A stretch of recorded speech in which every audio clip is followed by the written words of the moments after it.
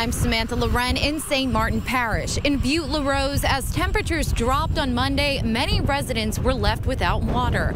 I spoke with a resident here on Tuesday afternoon who was still left with no water. We prepared by getting water in 55-gallon drums outside to be able to flush our toilets. Since 8:30 Monday evening, Atchafalaya Acres neighbors in Butte La Rose have been finding ways to deal without running water. Jerry Champagne says he was surprised by how early the water was shut off. We were preparing for the freeze and getting ready to take baths, and all of a sudden water just stopped flowing. And it was 31 degrees outside, and we just could not do anything about it. But this isn't the first time residents of Butte La Rose have had their water turned off in cold weather.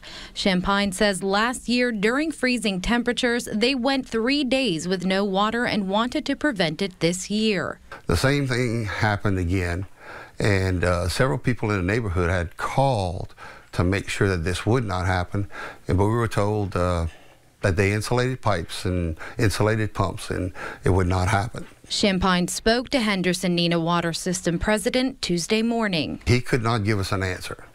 He said that usually the pumps are not shut off, but for some reason it did happen, and he was going to be looking into it. Champagne, who's lived in Butte La Rose since 2016, says he's never been able to drink water from the tap and has received letters from Louisiana Health Department stating arsenic levels are in the water. It's so nasty and very, very, very bad.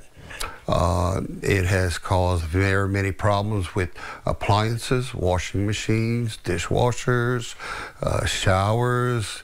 Everything gets clogged up with this mineral deposit or whatever's coming out of these wells. A few miles away, the town of Henderson faced no water problems during the freezing temperatures. According to Mayor Sherbin Collette, construction on a pipeline extension will soon begin. The project connecting Butte La Rose to Henderson's water system has been in the works for 4 years. They're getting ready to start on the third port. Once they do that, part of Butte La Rose will be connected to the water system. Then at the end of the line, then it'll actually turn north, go all the way to Interstate 10. And that's a few miles. That's going to take time, but it's going to be done. It's going to be done. I reached out to Henderson-Neenah Water System, who said on Monday evening after they lost power, they decided to shut down the water. Crews are currently working to restore water. Reporting in St. Martin Parish, Samantha Loren, KATC TV3.